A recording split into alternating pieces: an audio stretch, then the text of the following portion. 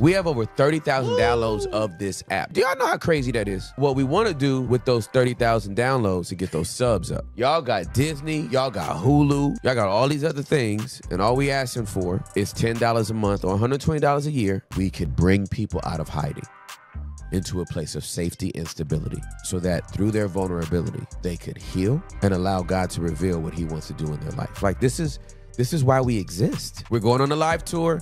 No dates have been revealed yet, but let me say that when we go on our live tour, y'all that haven't subscribed yet, do not be mad. Y'all showing preferential treatment. No, this is what we give B-siders. Like, B-siders get this. The B-side app is waiting for you to come home. Peace. Yeah, I learned the game from Charles and Maxie. You can never tax me. Back to back for the pastor that didn't even ask me. Back to back like I am the brother with equal blessings. Back to back like I'm GE 96, 97. Whoa, I wanna see my dwellers really change. That's the reason for switching my freaking lane. Now I'm potting, still saying Yeshua's name.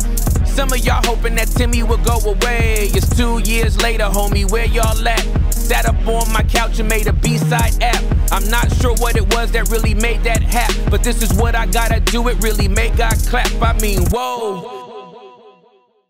I am your host, Tim Ross. I love you guys very much. I hope you're all doing well. I want to get into a conversation with my guest. I have been talking about her so much that y'all have been like literally screaming in the live chats. You have been screaming on our premieres. Get her here. Just get her here. Stop talking about her. Just get her here. Dude, we get it. Where is she? Who is she? Well, she's here. Oh, I'm so happy. Because this is my sister, y'all. Y'all got to understand, this is literally my sister from another mister. Yep. I love her so much. We are in the same executive coaching group. And I can't say enough about this woman. She is a brilliant mind. Thank you. Beautiful person, inside and out.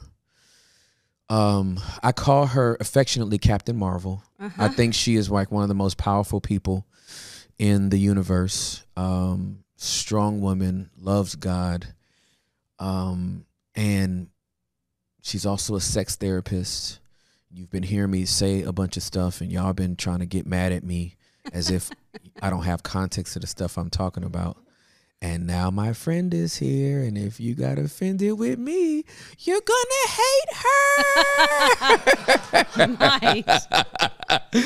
But I love her, and I'm so grateful to introduce to some and present to others my sissy.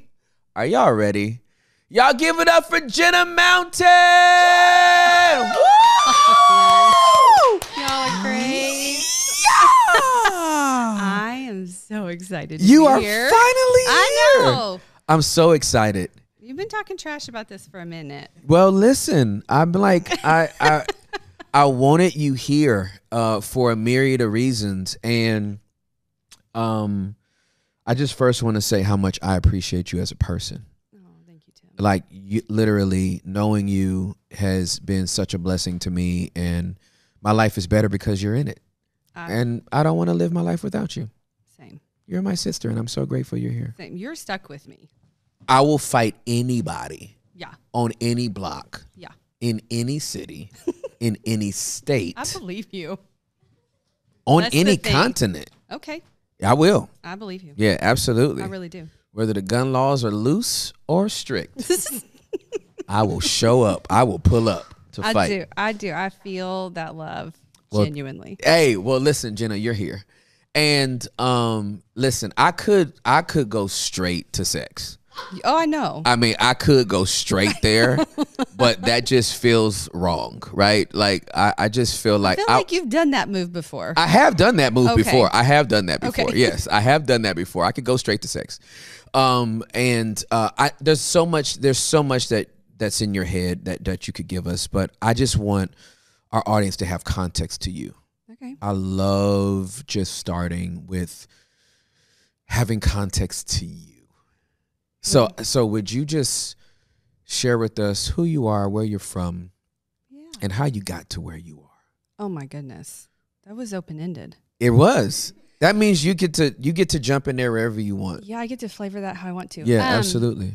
So in our coaching process, I've had a really fun few years just getting to know myself.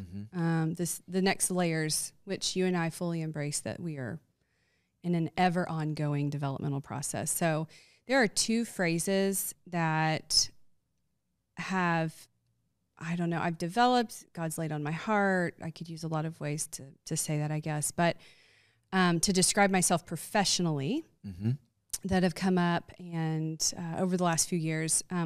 One of them is I am passionate about building exponential healing systems.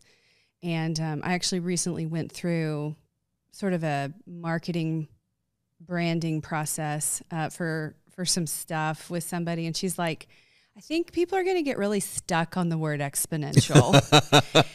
And we literally sat there and noodled on it for like 30 minutes trying to find a better word that really captured my heart. And we couldn't find one. So I'm just going to be a marketing faux pas and keep exponential. Keep it. Because I love the way it means to the nth power. And so I like impacting systems more than one person. Can start with the person that the healing effect ripples out is what I'm trying to say. Yeah, and for so sure. I'm really passionate about that. I love working with organizations. I love working with individuals. I love working with families, couples. Yeah. But my heart is to teach a man to fish in their healing process so that they can go out and teach somebody else to fish, to teach somebody else to fish. And there's this ripple effect of healing. So that's probably one big professional statement to describe my heart and passion and the way God's wired me. Yeah. And then the other one is a little bit more functional, which is I am a trauma-informed relationship and sex expert. Yep. But I am a relationship-informed trauma expert, and I don't always think those go back and forth that way. And so when I talk about any human dynamics or patterns or ideas, I'm really trying to take all of those things into account. And I don't know if everybody does that. So I think that is a part of the voice I bring to the professional space. Yeah. On a personal level, I do as I say. So I am in, like you, which is why you are so near and dear to me.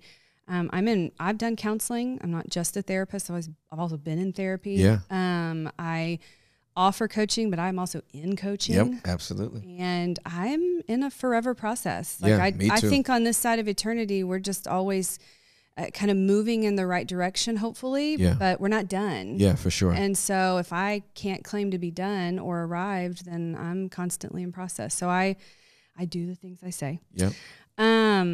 I am happily married. Hey, come Yes. through. Come through happily married. I tell everybody he's the saint that I would occasionally like to kill. Hey. He really is. He's the most amazing man ever. And we actually will be celebrating 15 years. Let's go, 15. This next summer. Let's go. That's awesome. Yes.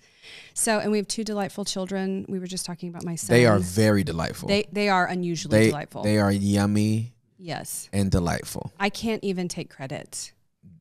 I mean, I'm a good mom, and my husband, again, is this incredible father. But like, I look at them and I'm like, we can't even take credit for that. They are unusually well behaved, and they have really unique, special things about them. And we were just talking about my son. He is just funny. He's built different. Yeah, he's built completely different. He really is. Prescott is a different person. He begged to wear a suit to school today. Because he's a G. Because No, he really is. This dude is wearing suits to school in kindergarten on Mondays. Yes. Homie is built different. He's built different. He's built and he has to feel different.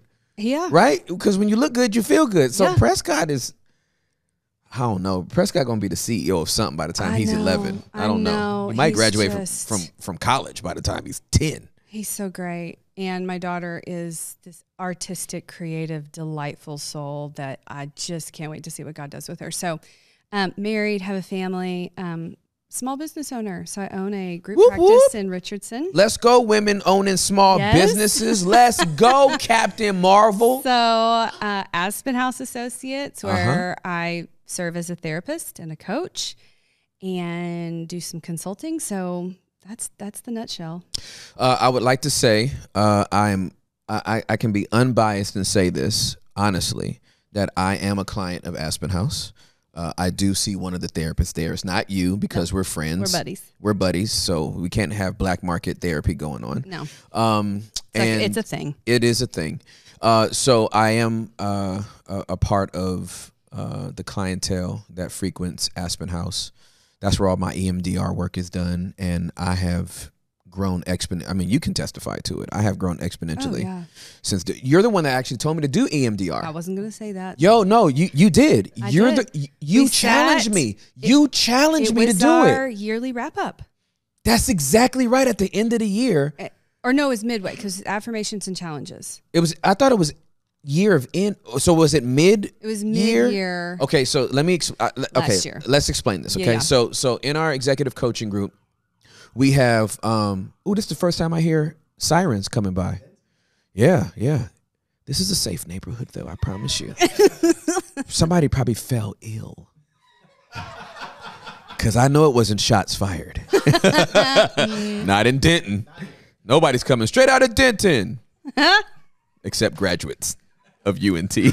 Okay. Yeah. So let me give you context to this. So Jen and I are in this executive coaching group midway through the year. And at the end of the year, we do affirmations and challenges. Yeah. And we give basically progress reports on each other.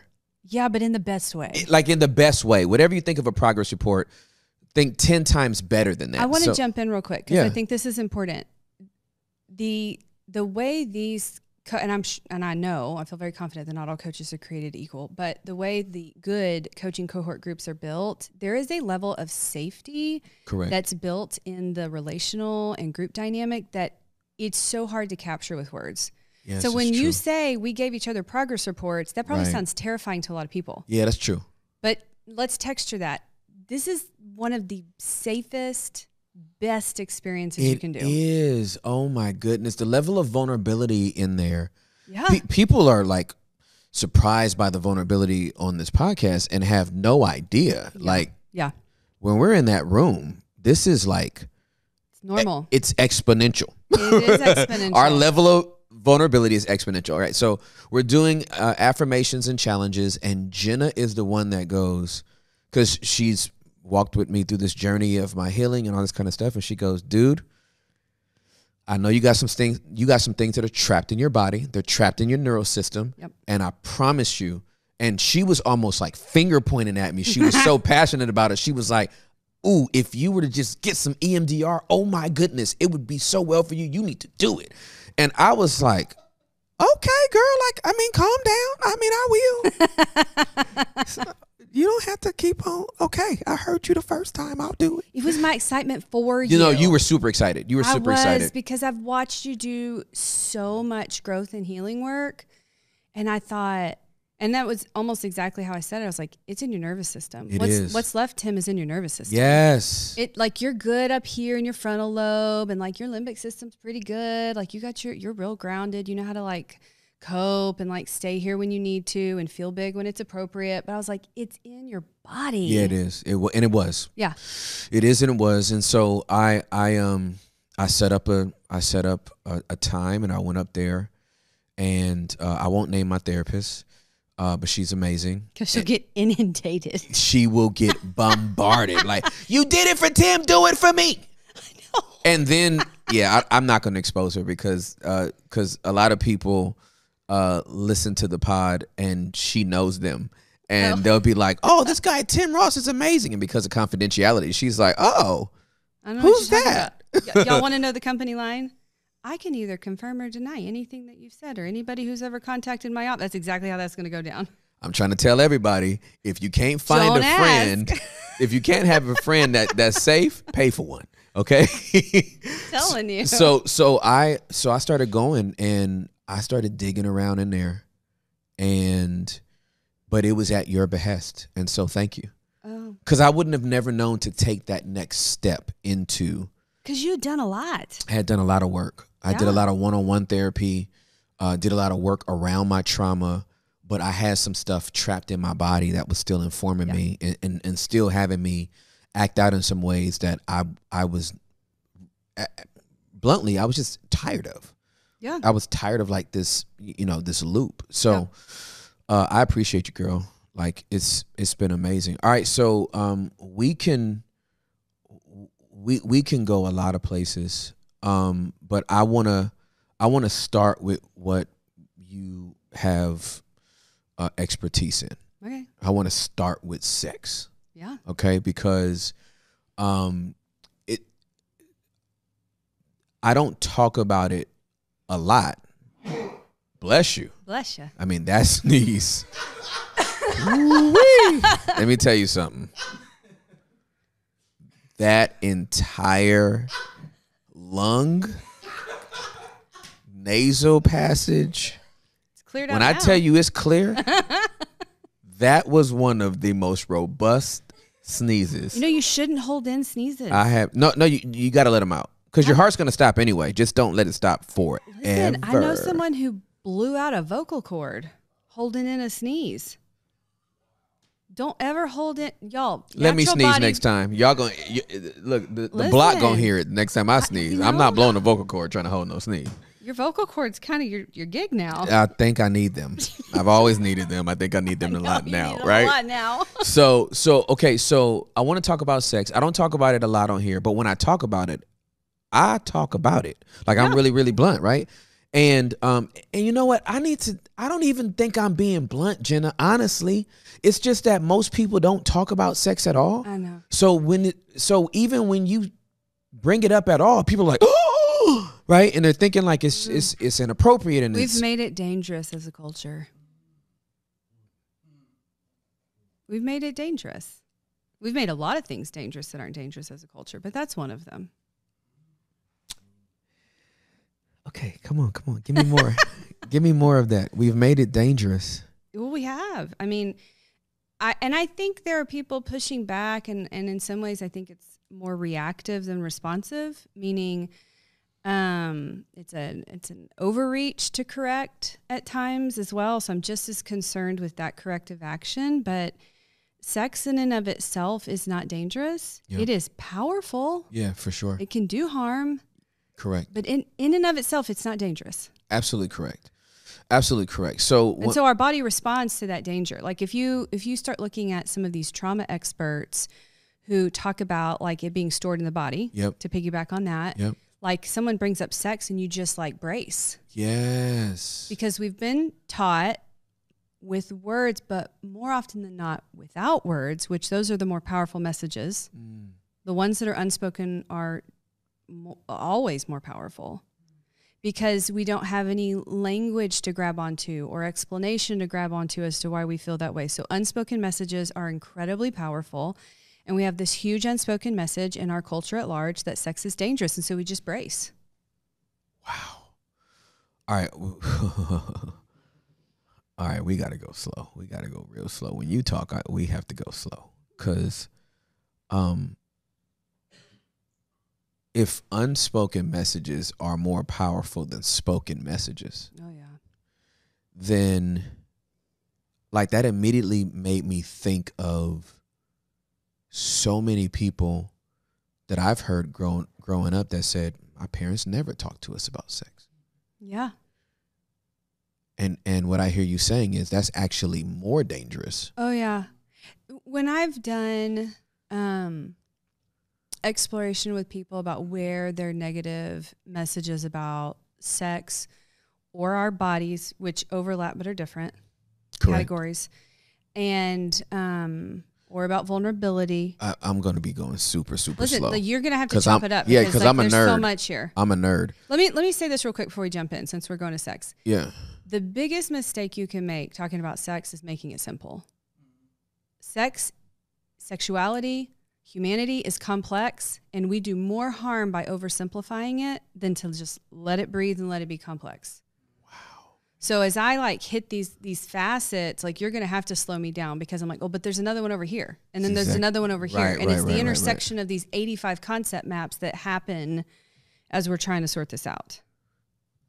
Amen. So you just Pause me back. Whatever. No, I love it. I love it. All right. So I want to make sure I heard you correctly when you said that your sex and your body are two different things. Yeah, like when I'm going to use a clinical word. When I assess for like, what are the things from a mental health or emotional perspective that are getting in the way for somebody in their sexual experience, it's not just the activity of sex. Correct. It is attachment, our ability to relate and connect with others, which has to do with vulnerability.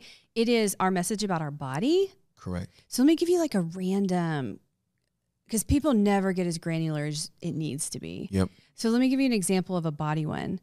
You're taking a bath as a 4-year-old and your grandmama, you take that washcloth and wipe your genitals and then you're like playing with it on your face and she goes, oh no, that's gross. So now you have this message about your body that ends up translating for some people into their sexual experience later. So all the messages about your body, which have to do with germ theory and shape and race and ethnicity and color, and then function, if you've ever had a medical or health issue, like you like undress and like meet someone for vulnerability with your body in the act of sex. So like just the body image. Yeah.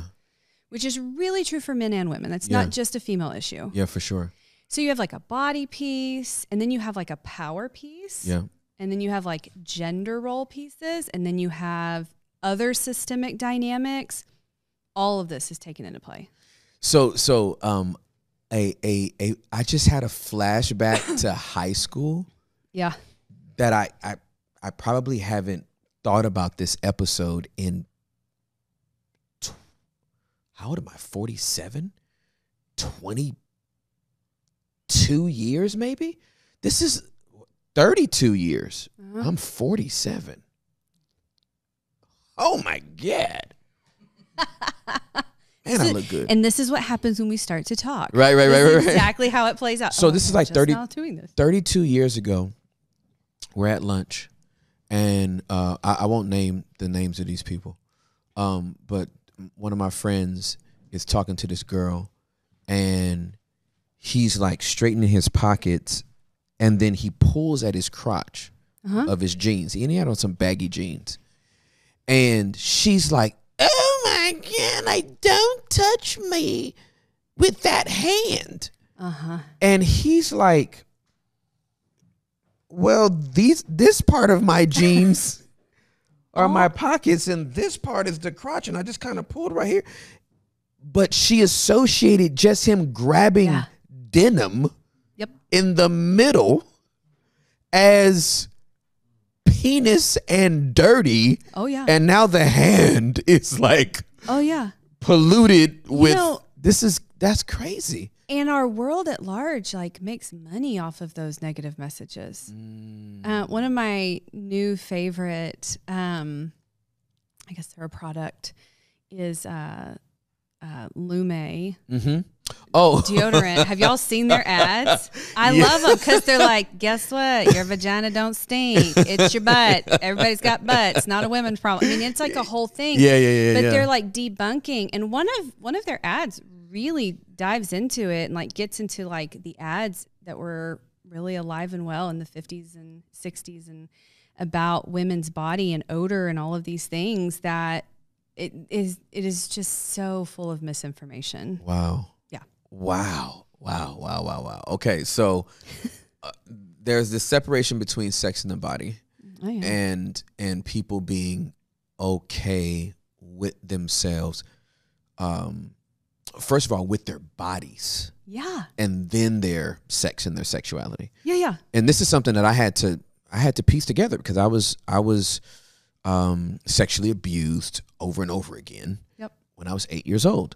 So to redeem my body back from the trauma of being sexualized at 8 to the point that I'm like, oh, I love my body right now as is, even though I'm trying to see my abs at some point this year. But I love my body right now as is, and I love sex with my wife Yeah. And I love what we do, and I love the way she makes me feel, and vice versa, and all this kind of stuff. It's like, that is so taboo. I know. Like it's been like heartbreaking for me for people to take things that I have said about my sex and sexuality and draw conclusions about what's going on in my marriage bed. I know. And then be offended by it. Like we did a porn tape. Like, you know what I mean? It's like my brain's like, what is going on? So how do we help people? Yeah. How do we help people redeem? No, and I know, again, mine is kind of like that's a hard case, but I know there's millions of people that have gone through sexual trauma. But even for the person that's just like, they were told when they were like 12 years old, if you lose your virginity, you know what I mean? Yeah. You're going to wind up with gonorrhea. And it's like, oh, dang. I know. That's frightening. And then I get married and then I'm like, I don't want to have sex because all I ever heard was it was nasty. Brace. Yeah, brace. You're bracing Here we for go. it. Brace. Yeah. So how do we help people get past that? It's funny. I assumed you were going to go here when I was thinking about today. I'm very excited about it.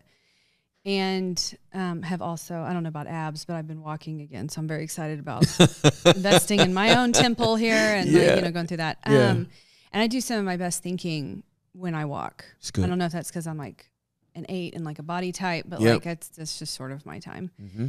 And so I actually I've been thinking about that a lot. Some of that is because of some projects about that I'm working on and hopefully going to launch here in the next couple years. And some of it's like the work that I do. But I'll be honest with you, Tim, not because there's no answer. Yep. Okay, so please let me start with that. Because it's so complex, I think the first thing that came up for me as I was thinking through that, like, what would we have to do? Like, what would we really have to do? I just know why people bow out. I just like to offer some validation because it's so complex. Mm-hmm.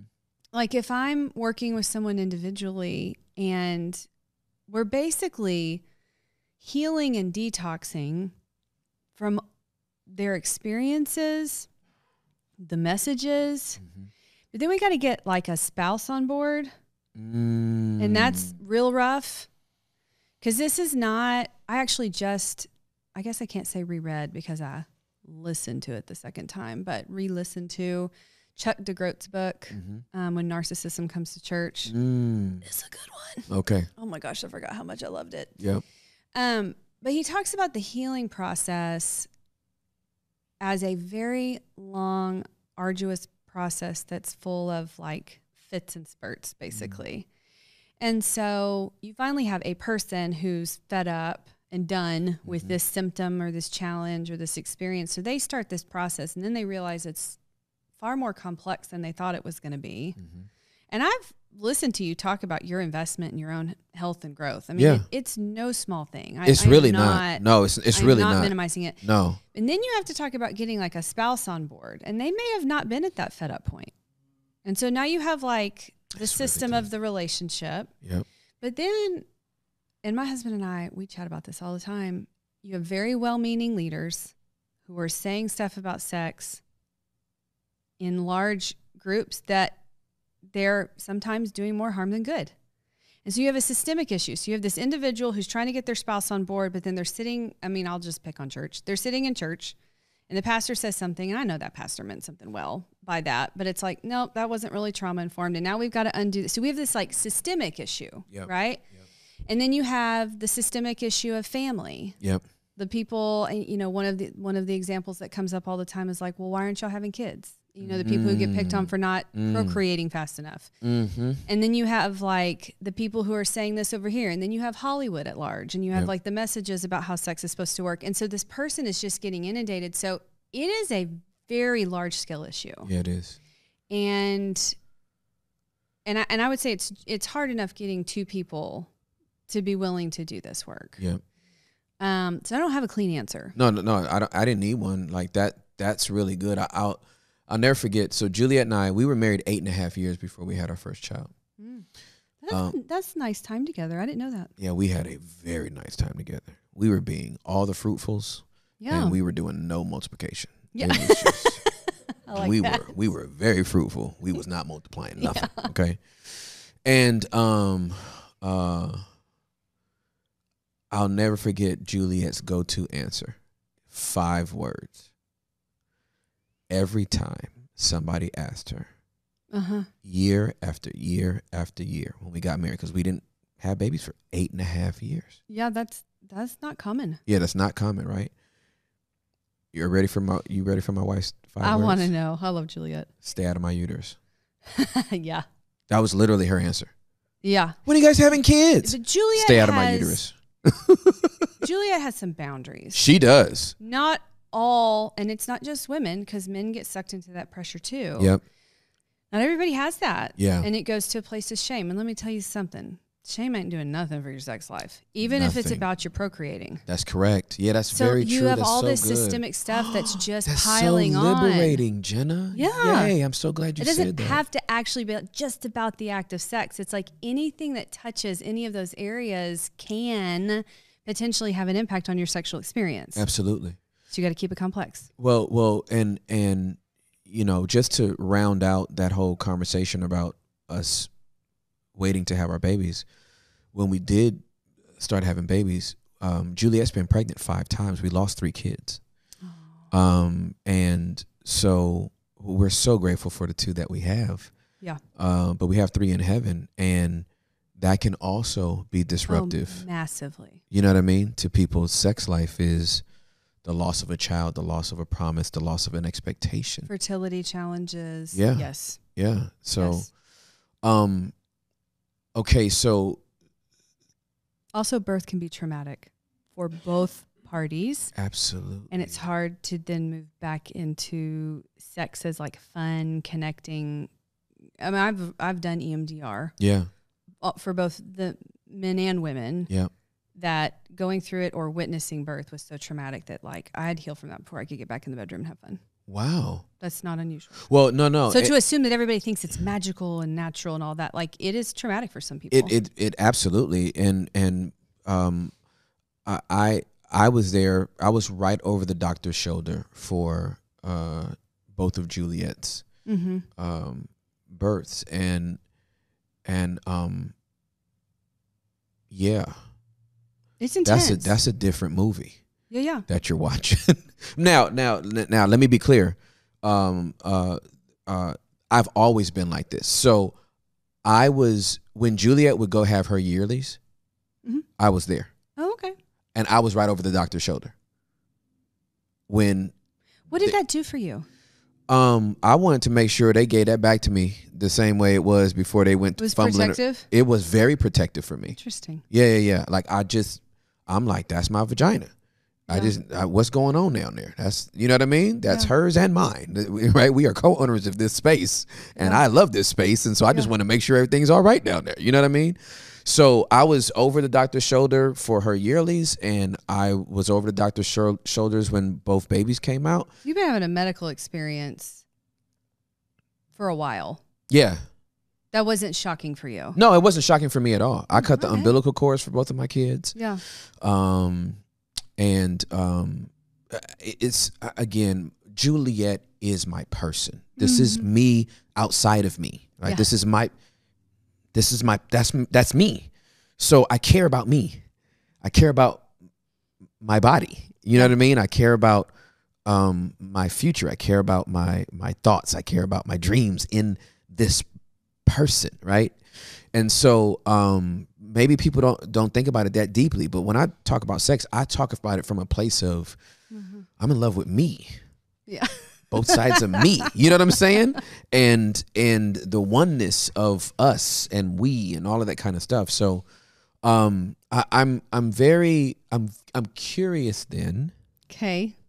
I'm very curious then on how we get back to fun. Yeah. Or not even how do we, let's start with this. Let me ask this question first. I'll ask it two ways. How do we have fun? Okay. Then how do we get back to it after there's been some type of trauma or whatever? So I'll get real nerdy. And there's some argument, discussion in the field of like mental health and psychology as far as this is concerned. But the school of thought that I subscribe to is that there are about 8 or 9 basic emotions. Okay. And all of the other variations of feeling words are just give us texture and color, and I love all of them. And they help us describe intensity and direction and kind of flavor it, if you will. But most people can boil them down to some basic emotion words or emotions, which are embodied experiences. They are connected to our bodies. And those different embodied experiences do 2 things. They signal that something is happening or about to happen. It's a God-given alarm system, which is why shutting down your emotions is never the answer. Never. It's a dangerous thing for you to shut down your emotions. I understand why we do it in order to survive, but to stay there is not good. You need those. God gave those to us. So they're a signal. Yep. And then they give you energy to do something to resolve that experience, to either protect yourself or grieve or connect or whatever. Most people are not using those correctly. And I am hooking back around to your question. Yeah, absolutely. Take your time. So a large group of people would argue that there is only one positive emotion. And all of them fall within that. And that emotion is safe. The rest of them are all technically negative emotions. That doesn't mean that they are qualitatively bad, but it's an alarm system. Your alarm system doesn't fire off when things are going great. Make sense? It makes perfect sense, but so happy is just super safe. Play is what happens when we feel safe. And it's where all of the positive emotions exist and we re-energize. All right. So if you ain't safe, you ain't having fun. I'm just saying. Also, your nervous system can't get aroused, but there's that. All right. All right, this is okay, I got to tell you why this is like a big deal. Yeah. Because one of our statements for the basement is that it's safe down here. Mm-hmm. Yeah. That's why I like it. Another one is it's safer in the basement. Mm-hmm. So you saying that, like, I had no idea that. Can I texture why the basement captures safety so well? Please. Continuing this conversation. Please. Like, let's please. nerd out. Please. Because nerds rule the world. Yeah. Yes, we do. So if it's an alarm system, and the only way you know you're the one positive emotion which is safe is because the others aren't firing off because the alarm system is quiet. It has no need to fire off. Hear me out. If you shut down your emotions, you can't feel safe either because the alarm system has to be on for you to know that it's working. Oh, my God. So you can't fake this, which is, I would also say, one of the tenets that I hear out of the basement. It's like, it's not fake, it's not false, it's not a lie. You can't fake your way to safety.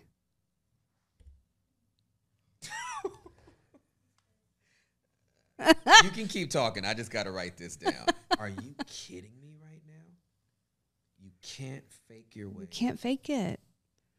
Like, we can be fake about it, but truly in our bodies, like there's a word that, and you know, I call her my work wife, my business partner and co-coach and all things. Kimberly and I talk about, I'm sure at some point we'll write a book on it, but congruence is a very important practice. And I would say it's a practice to practice congruence where the inside matches the outside. And so I think a lot of people talk and behave and act and falsify safety. But for you to truly experience the best kind of arousal and the best kind of intimacy and connection, it has to be real. And in order for it to be real, you cannot have turned that alarm system off. I have to be capable of being angry at my husband to know that the anger doesn't need to fire off, to know that I'm safe with him. And so it's why what I do with people can feel so counterintuitive, because I'm inviting them to say no more, to get mad more, to feel their hurt more, to get in touch with their pain. They're like, I just don't like them even more. And I'm like, for now. Yeah. Own that for now. Yeah, own that. But I'm honestly siphoning that off. We're going to heal from that. And then we're going to keep the alarm system on. And then you're going to know when you're safe. And that's when you're going to know it's real. Which is why it's this long, arduous road of fits and spurts. There's no shortcut. All right, so I mean, my brain is exploding right now. So 2 people about to have sex, pause for the guy to put on a condom. Yes. And they think it is now safe sex. Yeah. And that was a terrible campaign. Can we just all admit that? Practice safe. You're about to just sex. really take me on like a rant. Please rant. I don't like the whole abstinence, the previous abstinence only campaign that was like really countrywide supported and in the crux of purity culture was so poorly done. It was not good sex ed, which I understand like the arguments against that. I don't agree with the potential solutions being thrown out yet. Understood. But it was fear-mongering and incomplete information at best. For sure. Which does not work. That's exactly right. You don't teach someone how to swim with the sharks by being afraid of them. You teach them how to swim with the sharks. I was actually watching something the other day. Not that I have like this like fear, love, hate thing with the water. Like I want to go deep scuba diving. But I'm like, but there's creatures. I'm like, oh. And I'm like mesmerized by it. But I'm like, but there's creatures. But I was watching this like shark lady. She's like, you know, if like a shark's ever swimming at you, you're just supposed to like punch down on its head. And I was like, sounds so simple. Maybe I would have felt comfortable my whole life if I just was told you just punch down on its head. I don't know. But like, that's what we need to be teaching kids. They should have all the information. We should not withhold information. We should not fearmonger. They are going to make those choices because the only thing fearmongering does to your nervous system is make it brace. It's not functioning at its best. That's correct. That's correct. And you've withheld information. You've told them that safe sex is with a condom. Right. No, that's pregnancy prevention. Right. Which is not the worst thing that could happen with sex, by the way. That's also the other unspoken message underneath that campaign. We're still undoing that one. Yeah, for sure. Today. Absolutely. So wow, no, this is like super fascinating. So let me go further where my mind was going with this, with the erroneous thought that a condom would equal safe sex. It based on what you were saying about the alarms that we have that can go off, people are literally, you know when a battery is going dead on the alarm in your house, it chirps every like 2 minutes. Oh yeah, I had one this weekend. Incessantly, you know what I mean? It's like, burp. That's probably a bad sound effect, but whatever, right? It's whatever it does. And I'm getting the giggles because I know y'all done sound effects on here, and so I'm flashing back to that. We don't have that sound effect yet. So anyway, they might not like that in their ears. So that chirp sound is an indication that, hey, there's you need to do something. It's not going to work right. It's not going to work right, right? Well, I'm just imagining people. I'm imagining how many people have started to ignore the alarms. Like they're going off, but they're just ignoring them. Okay, let me alter it a little bit. Okay. It's not the chirp of your smoke alarm. It's the let's really make it a house alarm. Okay. You open up the back window. Yep. Goes boop boop boop. Zone 9's open. Mm-hmm. And then you close the window and it's still going boop boop boop. Zone 9's open. So instead of figuring out what's wrong in the wiring so you can have an alarm system on, you just deactivate your alarm system. So now you're not going to know if the window's open or not. It was not working right. And now we can go back to trauma and the family you grew up in and a lack of boundaries and all the things that predates your relationship is why it's going off when it shouldn't. But your answer to just deactivate your alarm system actually did not increase your safety at all. Lord have mercy. But it did turn down the temporary annoyance. But it might get you into more trouble later. Holy cow. Oh my God. Okay. So we are okay. Oh my God. And we're still talking about sex, ladies and gentlemen. I would like to make that known. No. Like that's absolutely. the thing. No, that's what's this is the crux of it. I'm thinking about so many people. I wish I just knew. I wish I had what you just said in my head for like 22 counseling sessions I've had. Oh yeah. Over the last 2 decades. People hate it when I go back to the basics. I'm like, really? You're going to talk about the family I grew up in and my feelings? I'm like, yeah, that's what we're going to do. Because that's where it all starts. That's where it all starts. It's the foundation. Yeah. Family of origin. Yeah. Food. Emotions. Okay. All right. So, all right. I mean, you you're bringing up a lot, Jenna. Sorry, not sorry. Don't be sorry.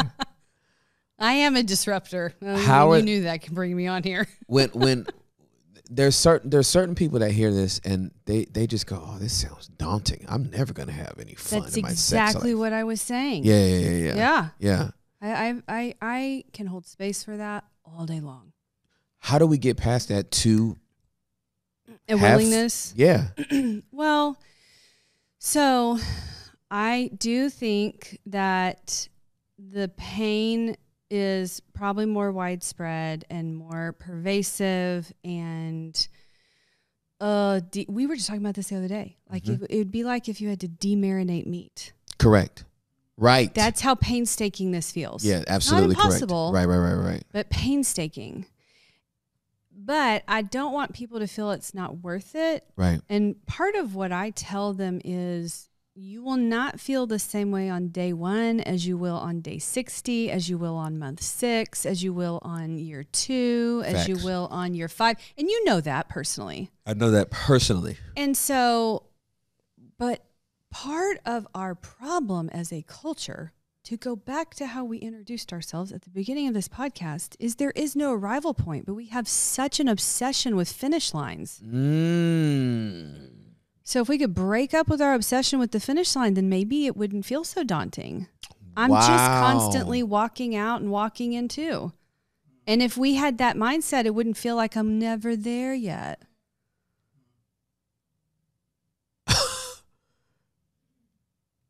It's a real problem. We need to divorce ourselves from the finish line. Yeah. And I'm sure there's a whole lot of really complex concepts underneath that. Scarcity mentality, a need for affirmation from places that don't come from God, if I'm being honest. Yeah, for sure. Like if I am sustained and affirmed and validated by the very existence of my imperfect being because he loves me and I've received that, why do I need a finish line? I mean, like, you know what I'm saying? No. There's not going to be enough time on the other side of my finish line, so I need my finish line to be here in 12 months versus 5 years. That's a scarcity issue. Like, yeah. Well, here's what's going through my mind right now. Like, I think we might even need to rethink the statement. It's not about the destination. It's about the journey. I do agree with that, but tell me where you're going. In my mind, based on what you just said in this aspect, in my mind, I go, well, then don't even bring up the destination. Yeah. You know what I'm saying? Like orient yourself to a completely different thought. That way, the destination's never in your mind. Yeah. There's just certain things. I'm just supposed to be walking. Exactly. I'm supposed to be walking. I'm supposed to be living. And I should be learning and growing and changing if I'm living. And if I'm doing all those things, at any given moment, I can pause and look back and go, look how far I've come. That's right. And that's the testimony. Yeah. Not that I finished. Yeah, absolutely. But that I walked. Yeah. that I journeyed. Yeah, I think I would move the destination, because people, you say destination and people think destination is marriage, destination is master's degree. Let's be honest, that line is always moving. That's what I was about to say. So for me, based on what you just said, I would move the destination point wherever I thought I had it. I don't even know if you were to ask me if I knew where it was, but if I'm moving my destination point, I'm moving my destination point to death. That's when you're done. That I'll be done growing. Yeah. Actually, I won't be done growing. I will be growing until I die. Yeah. I will be learning until I die. Like, we've read the cheat book on this. Like, we already know that that's true, but it's like we cannot receive that. Wow. Which puts us on a hamster wheel of never-ending finish lines that actually perpetuates our dissatisfaction in life. That's exactly right. That's exactly right. Because we've been trained from the time, really from kindergarten, right? Like Yeah. Prescott's going to graduate from kindergarten, Yeah. which is crazy. That's so cute. That he's going to graduate from kindergarten. Like, I not just know. be done with it so he can go to first grade. We're talking about dun, dun, dun, dun, dun. dun. All kindergarten graduations are like We're- the cutest. We are cap and gowning 5 and 6 year olds. It's so great. This is crazy, right? so I'm like in my mind, I'm going, oh my goodness, we should be at an age and stage as adults. We should. That's a robust engine. Yeah. We should be at an age and stage as adults where we can say, you know what? I'll be growing until I'm dead. I'll be learning until I'm dead. I'll be living until I'm not. And as long as I am living, there is an opportunity for me to grow. There's an opportunity for me to learn. There's an opportunity for me to change. Yeah. That is now what is calibrating my life. Yeah. Which means I can learn this lesson today. I can learn it 10 days from now. I can learn it 10 months from now. Yeah. I can learn it 10 years from now. Yeah. It'd be good to learn it earlier, but if I don't, okay. I know. And the other thing that comes up for me is we have a lot of, I mean, I like some audaciousness, but like, it's a lot, like, who has the audacity to decide that they understand where those thresholds should be and like how we're supposed to arrive? I mean, That part. if you really start thinking about it, I'm like, who am I? Yeah, to it's very decide? true. That's or very anybody true. else to put it on you that like, That's this very is true. what you should have met these things. And I'm like, I just, because I get, so let's talk about another place that shows up is I work with a lot of relationships and couples and marriages, and they're like, you're not the same person I married. And I'm like, praise God for that. I mean, that was 10 years ago. That's You're correct. like, we should not want That's to exactly be the right. same person. That's so this exactly idea that you could, or the people who aren't getting married because they can't figure out like who and is it right enough. And I'm like, y'all, you're acting like there's like enough assessments in the world to know yourself, know somebody else, and know that that's going to match. Nobody has that getting married. That's exactly Nobody right. has Nobody. that. Nobody has that. Nobody. The statement I make to, I very rarely do premarital counseling anymore, but when I do, the statement I make and I have historically made is this premarital counseling process is going to allow you to make an informed decision based on what you know now Yeah. about this individual. But when you get down to that altar, you are saying I do to what you don't know. Yeah. That's what you're committing to. Yeah. What you know is what got you to put on that white dress, okay? And what got you to put on that tux and that cummerbund, right? And get that little corsage pinned into your lapel. That's what got you down to this altar. Yeah. But that I do, that exchange of vows, you are saying I do to what you don't know, not to what you do know. What you do know is what made you get dressed up. Yeah. What you don't know, that's what you're saying that I do to. Yeah. So don't be shocked after 24 months when you're like, I didn't know this about you. You was never gonna know till we got married. Let's be honest. If it was, they didn't know That's either. exactly right. It's That's not like exactly they lied. right. No, They weren't aware. that's exactly That's right. the developmental process. That's exactly right. Nobody can be aware. Nobody knows themselves good No, enough to be like, here's my no. resume for the rest of my life. That's We can't do that. No, Which We is a control problem, by the way. that is a control problem. That's what it like boils down to. I need control. I'm like, well, you're not going to get that, but okay. Well, let me meddle just a little bit. I know a lot of people that are single right now because it is paralysis by analysis. Oh, totally. I found this wrong with them. I found that wrong with them. They picked up 7 extra pounds. I didn't think they were going to do that. This person, I don't like the way they got one tooth that's brown. Yeah. And it's just throwing me off.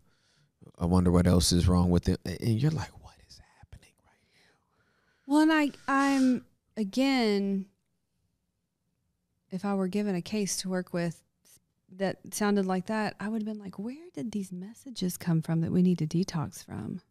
now? Oh goodness, where didn't they come from? That's a better question. Yeah. The Like, better question is, where didn't they Where come did you from? get the message that that was what was important, or that was what you needed? Or, yeah, I have lots of questions. Yeah. I have more questions than answers. Yep. Okay. So, would it be hard for you to give us like 3 to 5 things that every married couple could do?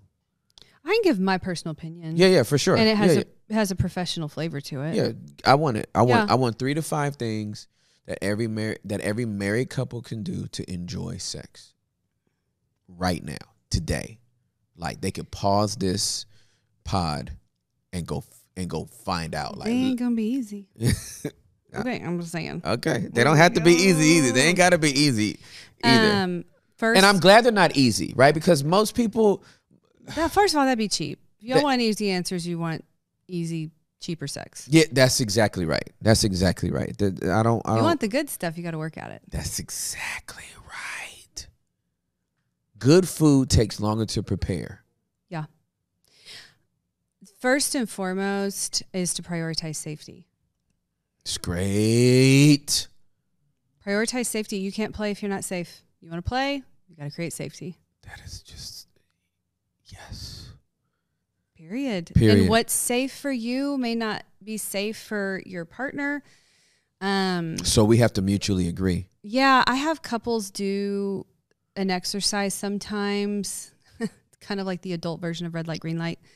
But I have them do like, and I do use colors and all sorts of things sometimes, but I have them like create categories like green, yellow, and red. And I have them individually fill out like, these are all the activities. And I like to use that word activities because there are sexual activities. We've got a lot of wide variety of definitions out there. So these are just the sexual behaviors and activities that they're a green light for me. They bring up no hesitation for me.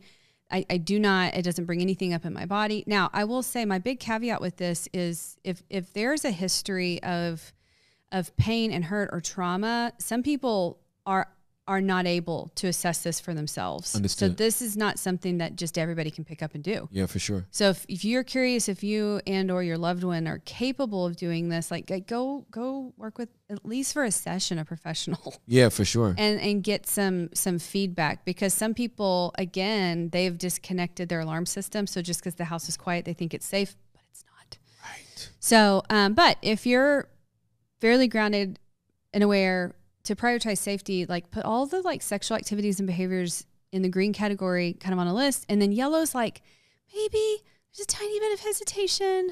I'm pausing. So I'm going to put them in the yellow. We like proceed with caution. And then red.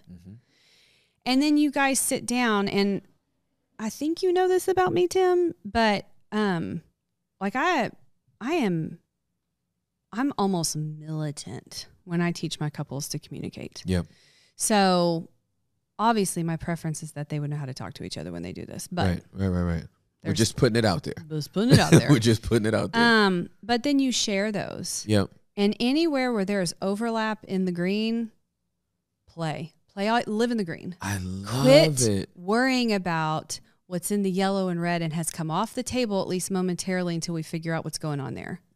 That's good. Live it up in the green. What overlaps in the green for you guys? Like play. Yes. You get to know, like we freely can move about the green and enjoy each other. Yeah. So that's one way to find the shared safety. But there are other things. Like you need to be cultivating a context of safety. Yeah. So when I say prioritize safety, it's not just sexual behaviors and activities. It is the whole of the relationship. Yeah, for sure. And so if you did nothing but that, you'd have a better sex life. Wow. Because if you're safe, think about this. Think about the ripple effect. That's so true. If you're safe, we can negotiate differences. That's if you're exactly safe, right. That's exactly right.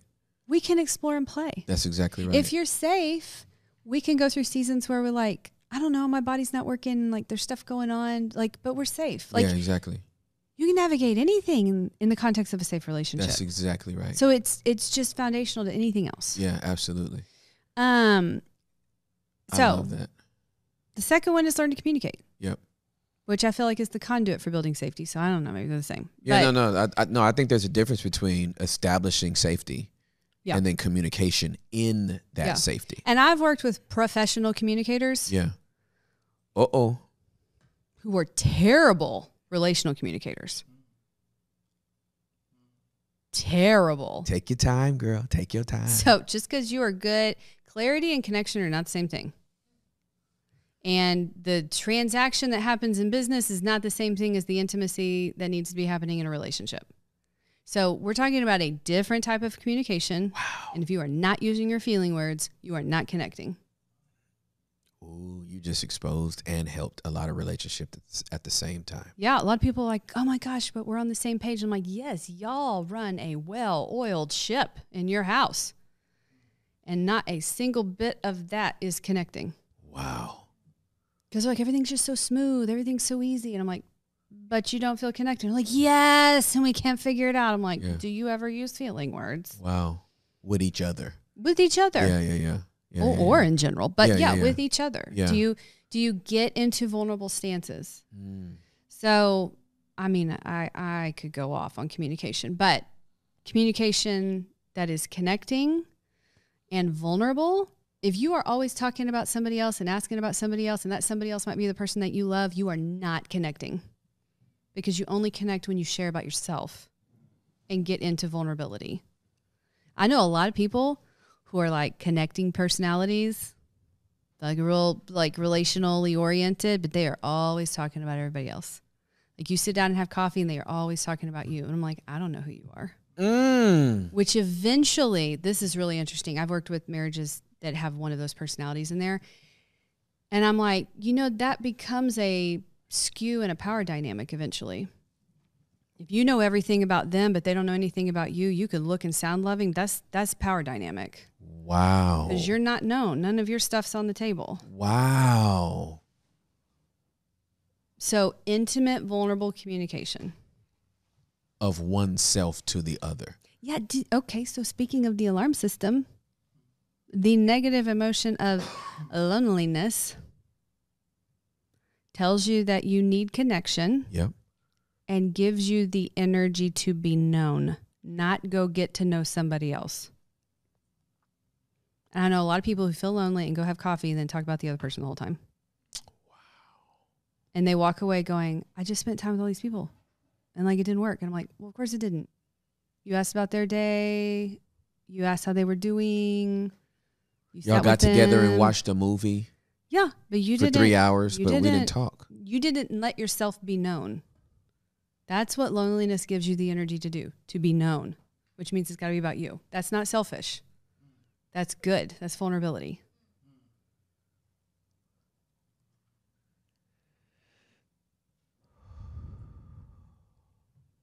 Okay, you ready for number 3? Hit me. Because I'm watching a movie right now in my head. So I'm going to speak to like the married couples who believe that like sex is supposed to be safe for marriage, because I realize there's a lot of people who don't. Yeah. Okay. Well, I guess I'm speaking to the other couples too. As soon as sex is on the table, most couples stop doing everything else. So, and by everything else, I mean sensual sexual activities that do not end up in playing with your genitals. So like once genitals are on the table, it's like everything has to lead to genitals, and it becomes a problem. And it becomes a problem. Can we go slow? Yes. Okay. Well, what's your question? You're going to have to slow me down. No. So, based on what you just said, Yeah. I am on good ground when I tell a couple that wants me to do their premarital, do not have sex until you get married. Because the moment you have sex, now I'm not a therapist, so I'm just going to tell you the way I've said it. Yeah. And you can correct it if it's wrong. The moment you put that penis and vagina together, you will call a red flag hot pink. Interesting. Yeah, I mean, I am of the personal and professional belief. This is really complicated in the professional world, so I could unpack it if you want me to. But I think it's better to wait. Now, there are arguments about that, and there's a lot of factors that influence it. And I don't know if this is the podcast for that. Because it's like, it could be a seminar. But yes, I personally believe waiting's better. And I still have to work with the married couples that are like, we waited, genitals are on the table, now all we do is genitals. I still have to like undo that. Yeah, no, I absolutely agree. I just was talking from the standpoint of prior to marriage. It's better. It's better to wait because you don't get to establish points 1 and 2 that you just made. Yeah. You don't establish safety. I do think couples should kiss before they get married. I am down with that. There's actually some chemical exchange that happens that your body's actually It's in that tongue, ain't it? It's in that tongue. Thank you, French. Thank you, France. It's in that tongue. It's a spit swap. Yeah. And there is a chemical assessment that is happening. So I'm gonna need that. There I'm are gonna need rare all that cases. spit. There are rare cases where couples did not kiss and then lack for chemistry once they're married. So like I think we're gonna have a litmus test. Kissing's on the table. Yeah, for me. Kissing's on the table for me too. Yeah. Well, but I also don't have a problem with arousal because I think that's been taught poorly. But that again, that could be a whole other podcast too. No, well, see, I think that I have a friend of mine that I love to death who didn't kiss their mate until the actual wedding day because they thought it was a part of the sexual act, and I'm thinking to myself, there was no way I was not going to tongue. I Juliet. agree with that. Yeah, I do too. I think okay, so like this is where I went on my walk. Yeah. Like, well,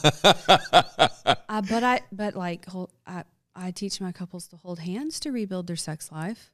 Yep. I also hold hands with my son. Yeah. But I'm a sexual being everywhere I go. Yeah.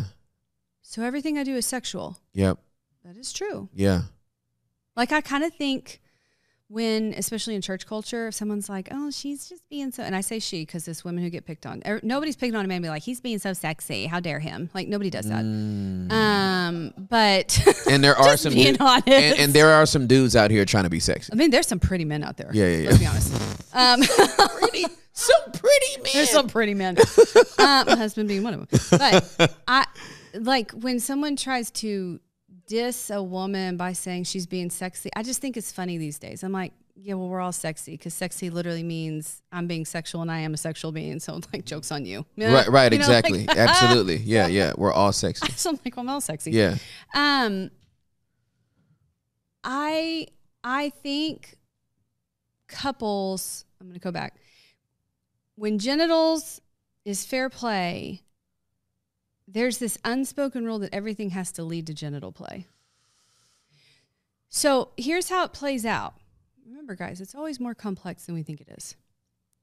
I've yet to meet a couple that have the same desire level. Okay? So there's always a higher drive partner and like a lower drive or desire partner, depending on how you want to say it. And the most important thing about that difference is the story that you tell yourself about it in your head. You will never as far as I understand, I don't think it's a good goal. Make yourself the same. The goal is not sameness. I actually try to get couples to embrace their differences. Yeah, I'm the higher drive one. I'm the lower drive one. This is how this works, whatever. And that is really complicated. I mean, Kimberly and I were just talking about this the other day. Like, we got so many questions about female desire because it's been so stomped on. I don't even know if we have a fair assessment of it, but I do think there's different desire levels. And what happens is if all sexual activities have to, it's an unspoken rule, so it's a powerful one, have to lead to genital play and release, then the lower drive partner, when they don't want to do that, what do? They start shutting down all the behaviors. Yes, absolutely. Well, I don't want to cuddle with you naked. Why? Right. Because then we're going to have sex. Right. Well, and okay, that starts leading into some other belief systems like, well, if I get aroused, we have to do something with it. No, you don't. Right. Nothing falls off. You're not going to grow cancer. You might. The discoloration will leave. I mean, right? Like, there's all you keep backing up the myths. Yeah, absolutely. There's reasons That's exactly why right. neither party will go there. So you know what couples start to do when they don't both want it magically at the same time, which is pretty rare, by the way. They start shutting down connection activities. Wow. So couples practicing what I call non-demand sexual and sensual activities that are not allowed to lead to genital play is really a fascinating experiment that most couples, if there's no trauma that is unhealed, should try. Non-demand means it doesn't lead to sex. And I say genital activity because sex is so, again, absolutely. poorly defined Yeah, abroad. that's absolutely correct. No, I love that. That is like, talk about like a way to serve your person. Oh, yeah. Right? And to love your person and to connect with your person and to bond with your Both person. ways. Yeah, both ways, absolutely. Both ways, because you have a lower drive partner who's like, I really want to connect and touch. And actually, since that is women in 80% of the statistics, she actually would really probably build up the oxytocin in her system and be more open to having sex later on if we did a whole lot more than that. Like, I cannot tell you how many higher drive partners, which again, in 20%, which is statistically significant enough to be normal, it's flipped. The female has a higher desire. But I can't tell you how many husbands have said, I have gotten so much more of my wife practicing this other stuff. Oh, absolutely correct. But it was scarcity mentality that there wouldn't be enough sex that kept them from practicing it to begin with. Wow. It's counterintuitive. Yeah. No, okay. So I'm like, shower naked together, take a bath, Yeah. watch a movie naked together, cuddle, Yeah, all yeah, that. yeah. And like of course you have to have communication. So like Yeah. get square, like, Yeah. hey, this is what this night is for. Like, I'm not up for this, but I'm up for this. And I'm like, okay, Yep. sure. So that No, okay. So my brain just makes it better. No, it does make it better. And thank you. Okay, so I get pictures for everything. Yeah. So step one is to make sure we are safe. I see that as like, you know what? I want you to come in this room. I'm closing the door. Yeah. I check the alarm. Nothing's going off. Yeah. In me, nothing's going off in you. And the alarm system's on. And the alarm system's on. I didn't turn it off. Like I didn't. Which can look like, hey, do you need to share anything with me? I want to know if I've tripped the alarm for you. I want to know your alarm system's on. That type of feedback in couples, knowing that is safe and good. Yeah, absolutely. So we're both safe. We're both safe. Now we start talking. Yeah. And we're not talking about them. We're talking about us. Like I'm talking about myself, right? Yeah. I'm being vulnerable with you. Yeah. This is where I was afraid. This is where I was sad. This is where I was angry. This is where I felt misunderstood. This is me. I want you to know me. This is why I feel like emotional affairs are so powerful. Yeah. Because this thought I've not thought about this before right now. But these couples that only know genitals now, Yeah. wind up in these emotional affairs where genitals have never Yeah. been on the table, but they're known. Yep. So you got my penis, But I don't have your heart. they got my heart. You got my vagina. Yep. But yes, you are now looking at 6 months worth of emails. Oh yeah. Well, all of that is about as rich as like technical virginity. Like I didn't technically have an affair. I don't even call it affair work anymore. I call it betrayal work. Technical virginity is like, I'm fascinated. Oh yeah, because I didn't put a penis in the vagina. I'm technically a virgin. Like this, like I didn't technically have an affair because I didn't technically have sex with him. It's all these Correct. technicalities. I'm like, Yeah. which by the way, from a trauma-informed perspective, the one who got transgressed gets to decide what the transgression is. The offending party does not get to tell the wounded party how hurt to be. So I don't even call it a fair recovery anymore. I call it betrayal. I do betrayal work with couples. The betrayal could be an emotional affair. It could be pornography. It could be having sex with somebody else. It could be a whole lot of things. It's just betrayal recovery. Girl. Which goes back to number one, which is prioritizing safety. Oh, that was so good. The one that got transgressed gets to define the transgression. Yeah, when I do betrayal recovery work, Betrayal recovery. like I borrow a lot from some different models out there, and I was taught by some really brilliant people. But one of the important parts that we do at Aspen House that I'm not sure everybody else does is after there's a confession letter, then we have like it's a whole thing. Yep. But after the confession, the wounded party gets to name the cost in a letter. So you don't move from the transgressor doing the confession and then doing the amends, because I don't think the one who transgressed knows what to make amends for until the wounded party names the cost of the pain.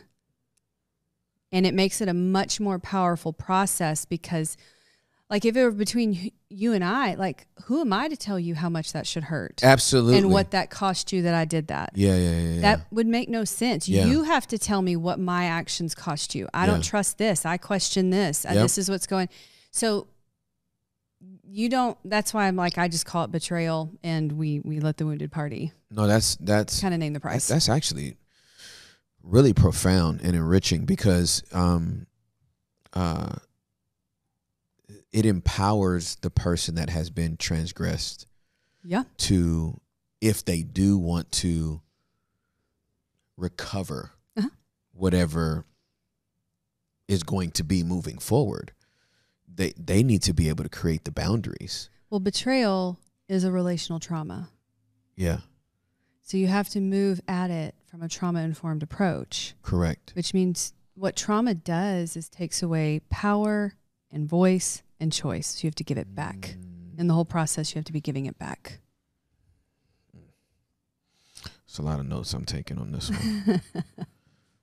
Trauma takes away power, voice, and choice. Mm-hmm. And it has to be given back. Wow. Come on, autocorrect.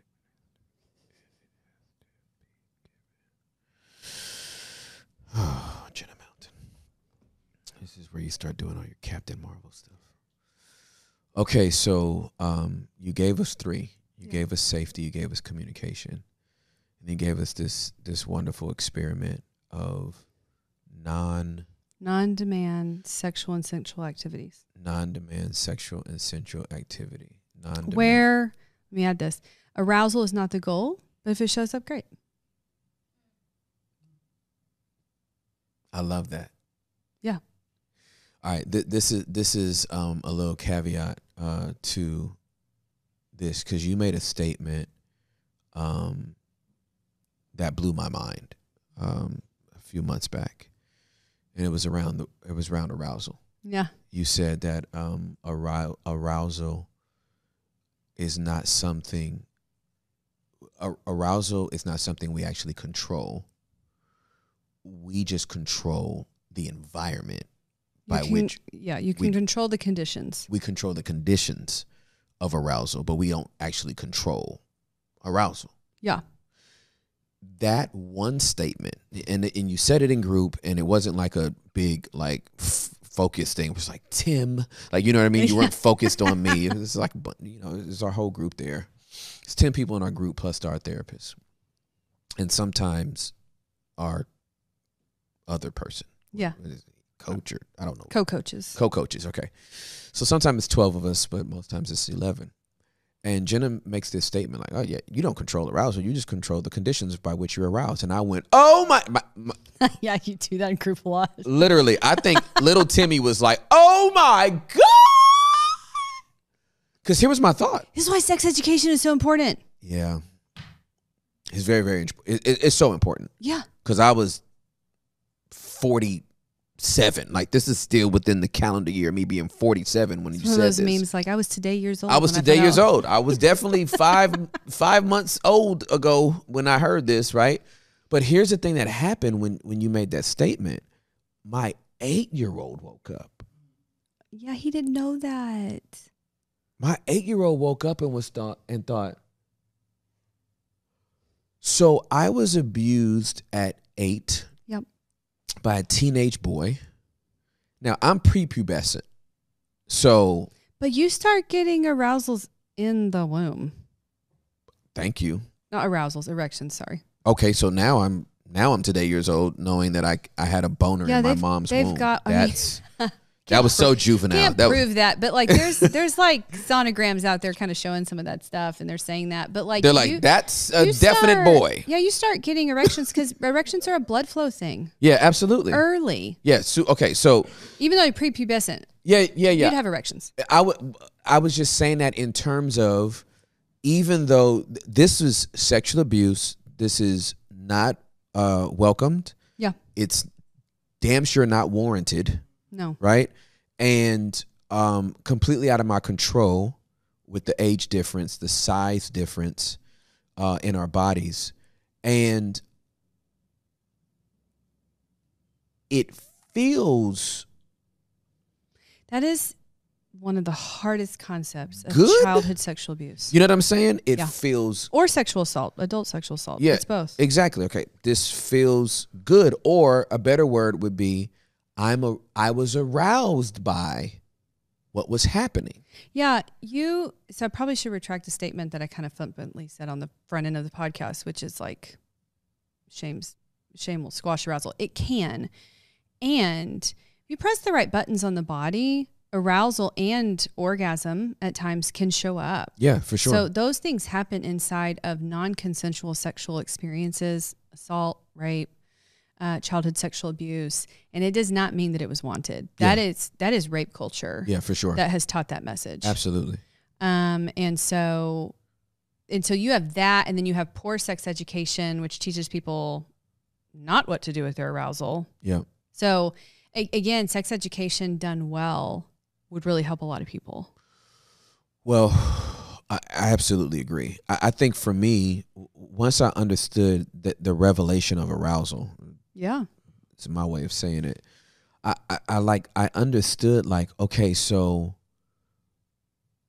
something aroused me at 8 years old by a teenage boy. That still arouses me married to my wife. Yeah.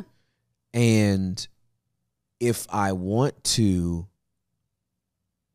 be aroused in that way by my wife, it does not have to be connected to that teenage boy. Well, and that's what trauma does. Yeah. Trauma makes you like question yourself and question connections, and trauma keeps you confused and internally chaotic and emotionally dysregulated And all of that has gotten paired with something that was meant to be pleasurable and good. And so that's why doing the healing work is so valuable. Yeah. You don't have to grit your teeth through it and try to figure this out. Well, so now I'm going to throw a grenade. Okay. I'm about to throw a grenade. Can I say one thing real quick? Please say it, and I'm going to drink my water. Yeah, because there's a complexity here. I've been trying to find the words for it because it's come up a couple times, but there is something not more valuable or worse, because we don't do comparative suffering, but there is something unique about healing a wound that was done in the developmental years of childhood that has to be considered when we're talking about this conceptually. Correct. I agree. Because we're talking about, like, you are grown Tim talking about little Timmy. We have to remember that you were 8 trying to reconcile conceptually what happened. Correct.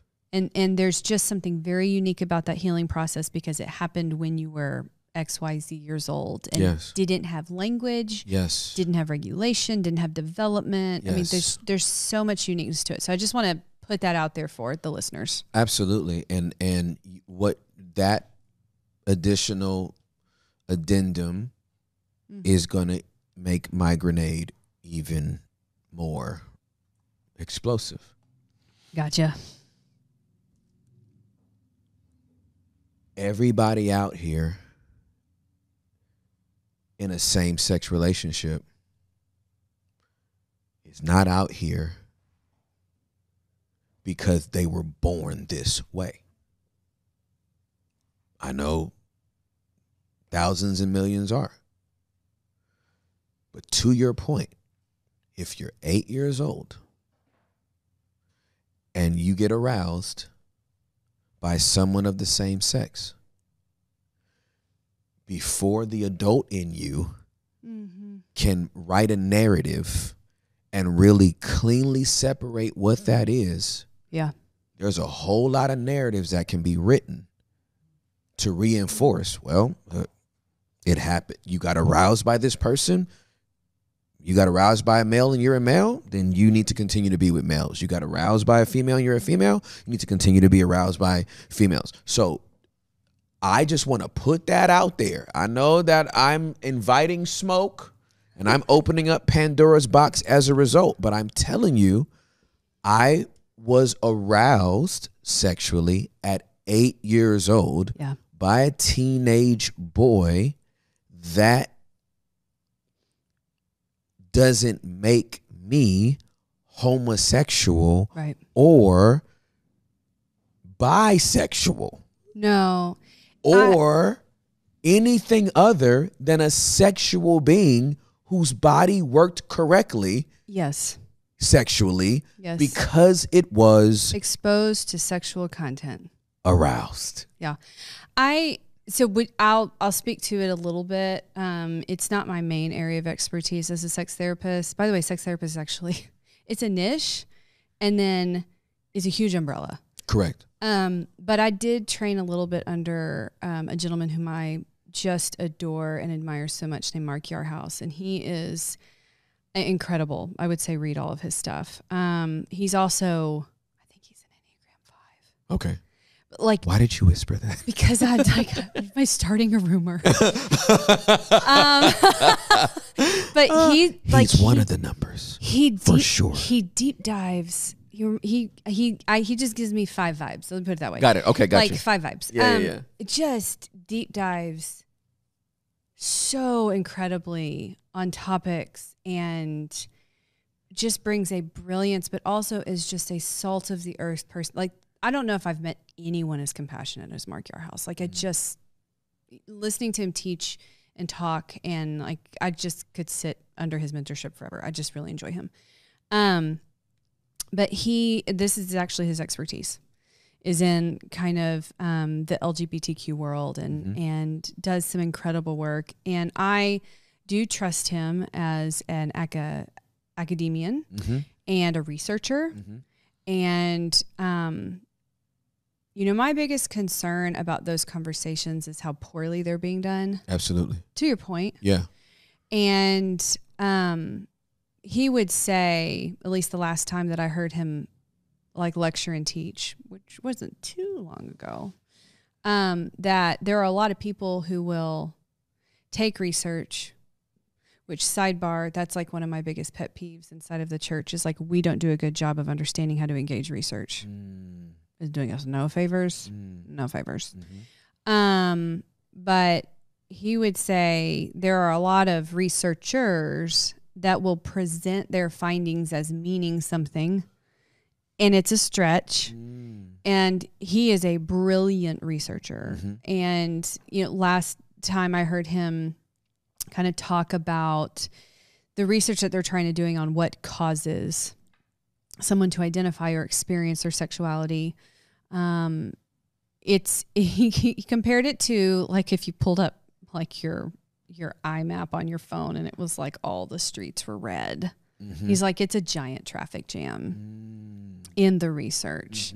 So from a scientific perspective, we don't know. Good. And then to piggyback on what you're saying, which has been one of my big pet peeves just in general, if we taught our children to understand arousal, I think there's still normal like developmental confusion that would be appropriate as we develop sexually, which starts at birth, by the way, that we'd have to navigate and they would ask questions about. But what gets inferred because they don't understand that arousal is not something it's an involuntary response. We can control the conditions and manipulate those to try to bring it about. I mean, that's what we do. Yeah. That's what my husband and I do when we want to have sex with each other. Yeah, for sure. We manipulate the conditions to see if we can get that to wake up. Yeah, absolutely. Right? Yeah, for sure. But it can also show up non-consensually and in harmful ways that don't mean you wanted it. Right, correct. And if you flash something on the screen that's sexual content, whether it's within or outside of my sexual preferences, I might get aroused in my genitals because like my body saw sexual content. Right, correct. So just the ripple effect of understanding that correctly would change the lives of many people. Absolutely correct. Like men get erections upwards of every 20 minutes in like the peak of their development because it's a system check and testosterone's pumping through their system. That's just what it does. Yeah.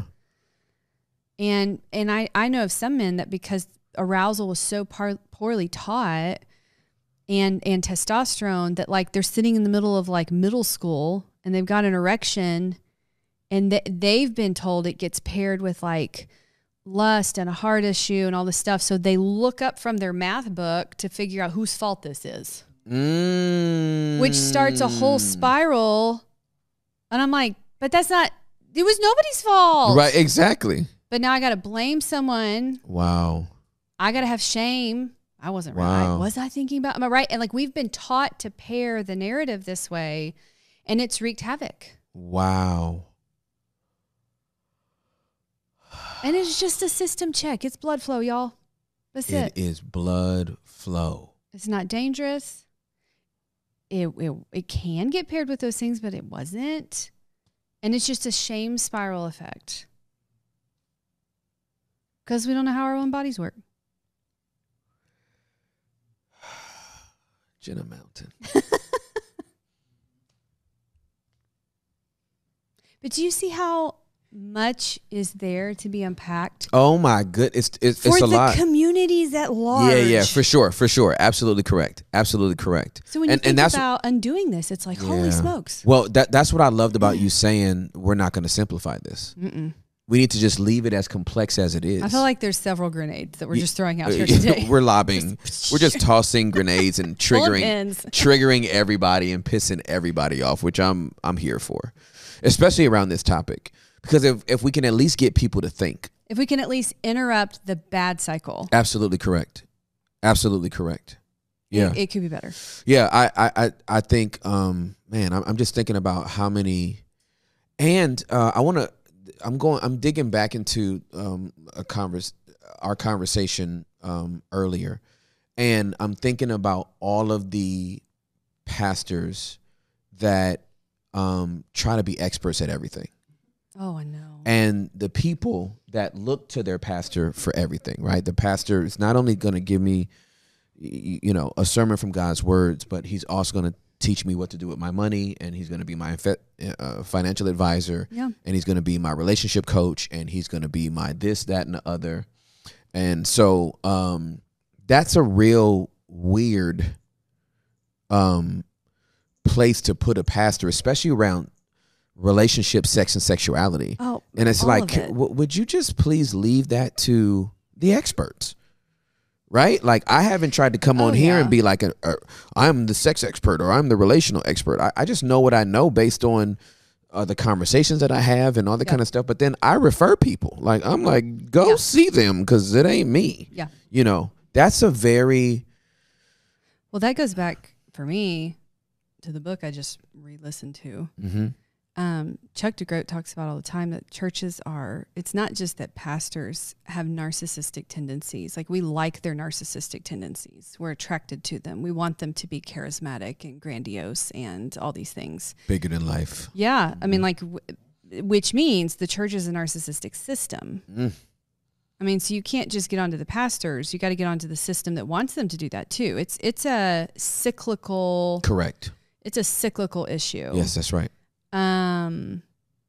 But yes, I've been kind of playing with some language, I don't know, to maybe develop some content or something to be helpful, because you and I, yes, have talked about that a lot, specifically with the sex thing. I think one of the biggest problems in the muddling of expertise within the church system in general, because it could be a Sunday school leader, it could be a group leader, like this happens a lot. It's not just pastors. There's a lot of people. Yep. Is I think I love testimonies. I love them. And I think we all love them. I think we love to hear a story of healing and hope and triumph and joy and freedom. So that's not the problem. Yep.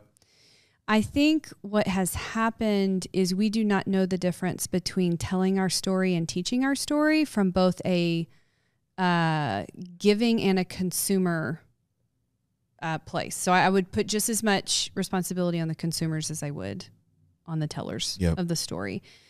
Because, so in keeping it complex, what worked for you and Juliet's not going to work for somebody else. It's good. But they would love to hear your story, and they get motivated and they get inspired. Right. Yeah. And they receive it as prescriptive. Yeah, absolutely. And that's it very will true. not work for them. That's good. Or it might work for some, but it's not going to work for a lot. It's not cookie cutter. Yeah, and what happens in my office is people are like, well, I went home and I did exactly what the pastor said, or I did exactly what the group leader said, and it got worse. And so then they shame spiral. Because what does it mean about them? Right. If I must be doing something if wrong. that formula didn't work for me. That's right. And so I want people to keep telling their stories, and I want people to still get inspired and motivated. But we're complex. Yeah, for sure. What works for one won't work for another. And we've got to, as consumers and tellers, keep it in the storytelling category. Yeah, that's really good. So that it's like, you know what? If we want to go home and like try that on, Yeah. we can see if it works for us. Yeah, absolutely. Let's try that. Yeah, absolutely. And if it doesn't work for us, it doesn't mean we failed. Correct. It means that wasn't our thing. Yeah, that's really good. So I want everybody to keep talking about it. Yeah. I think that's the big stumbling block. So we're going to wrap up here in just a minute, but I love the difference between storytelling and story teaching. Yeah. That's what you just did for us. Like you gave us story teaching, right? It's a universal principle that I work for anybody. Make sure you're safe. Yeah. As a person and persons within this relationship. Communicate, and then non-demanding. Yeah. Right? Experimentation and centralization around this connection that we're trying to have, as opposed to, my husband and I, we have a date night every Thursday. And date night has XYZ. Exactly. And so you all should be going to the Cheesecake Factory every Thursday. And then you're like, what? Like, we don't even like the Cheesecake Factory. Like that place. Right, we don't even like that place. So the formulaic stuff that's around the story, I'm glad your story is inspirational. How did you stay together 57 years? We took a walk around the pond every day at 8 a.m. Oh, good for y'all. And maybe you want to try that. Yeah, exactly. But that actually might not work for you. Well, especially if you were a trust fund baby and you didn't have to be at work at 8 a.m. Y'all taking a 57 years, y'all took a lap around the pond. Where do y'all live? Yeah, we also owned that. an estate that's I don't have a pond. 750 acres. I do not have ponds to take laps around. I have no ponds where I am from. Yeah, no ponds. I might have Grey Poo Pond. Yeah. But that's not the same pond. I would like to see you take a lap around that. Just saying. It'll be a very quick lap. Set that jar in the middle of the kitchen and just do a lap around it. Jenna, thank you so much. Oh man, thank you. No, like this, and you have to come back. Like, I need you as a regular. Like, after I talk to a bunch of crazy people, I just need Jenna to come back and be like, Jenna, will you please I would love to help me tell people Talking that they're shop not with you is one of the easiest things to do. Oh, thank you. Thank you. Yeah. Thank you. Yeah, no, fun. I really appreciate your heart, and I appreciate your voice in this space. I appreciate you being a woman in this space. Thank you. I think that women need a woman's voice. Yeah. To be empowered, to feel empowered, to know that they have permission, you know, to create these boundaries and to become strong. You know what I mean? And to your point, like getting their power back, getting their voice back, getting their choice back. They have to. I see that in you. Like, when I see you, I see a powerful woman. Thank you. Who has her voice, who has her choices, and is using it for good. I mean, you started this company. Mental health is the tsunami that is coming to this country, right? If it hasn't already hit the land, and to have someone like you at the forefront of it is, I'm telling you, it's a great blessing. I appreciate it. So I love you. I'm so proud of you. I love you too. And thank you so much for being here. And I can't wait to have you back. Anytime. All right. I love you guys. Have a great week. Peace. Yeah, I learned the game from Charles and Maxie, you can never tax me. Back to back for the pastor that didn't even ask me. Back to back like I am the brother with equal blessings. Back to back like I'm GE 96, 97, whoa. I wanna see my dwellers really change. That's the reason for switching my freaking lane. Now I'm potting, still saying Yeshua's name. Some of y'all hoping that Timmy will go away. It's 2 years later, homie, where y'all at? Sat up on my couch and made a B-side app. I'm not sure what it was that really made that happen, but this is what I gotta do, it really made God clap. I mean, whoa.